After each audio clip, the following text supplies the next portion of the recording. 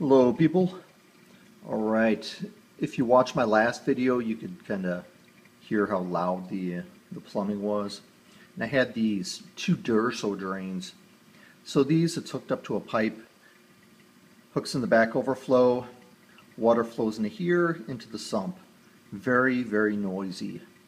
And then you have this white thing sticking up out of the water, but it lets air in and yeah, very noisy. It sounded like my living room was raining and not good. So I started looking in ways to change things. So I went with the Herbie method.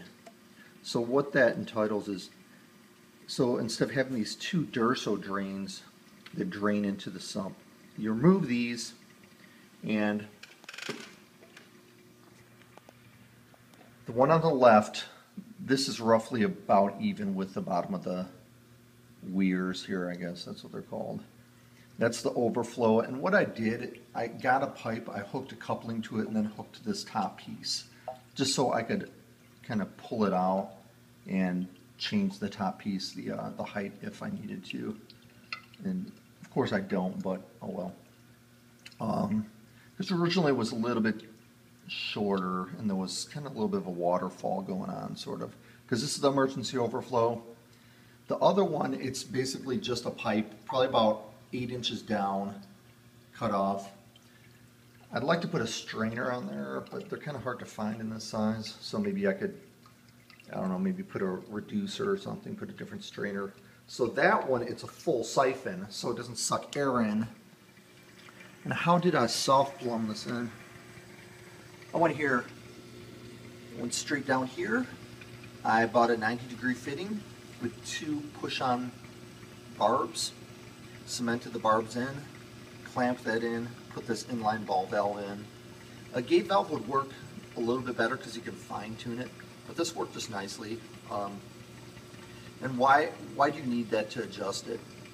So, okay, I'm sorry. This one here, that's the emergency, or the overflow. So the water gets too high, and water will just slightly leak down there.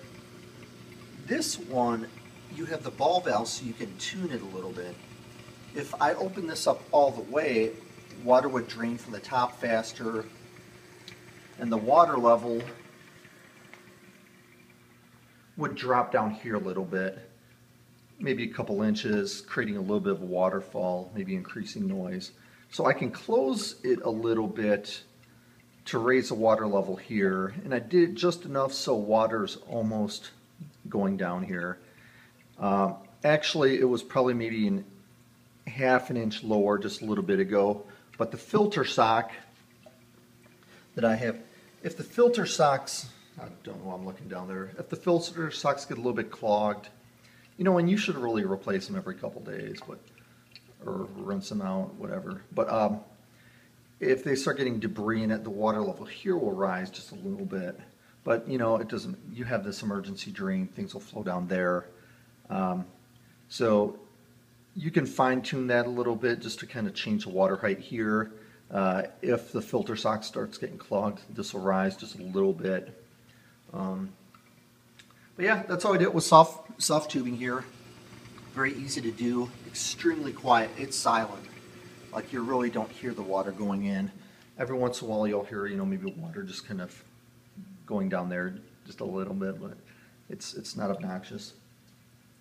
So yeah, that's my update. And it works well, it's quiet, and that's it. Thanks for watching.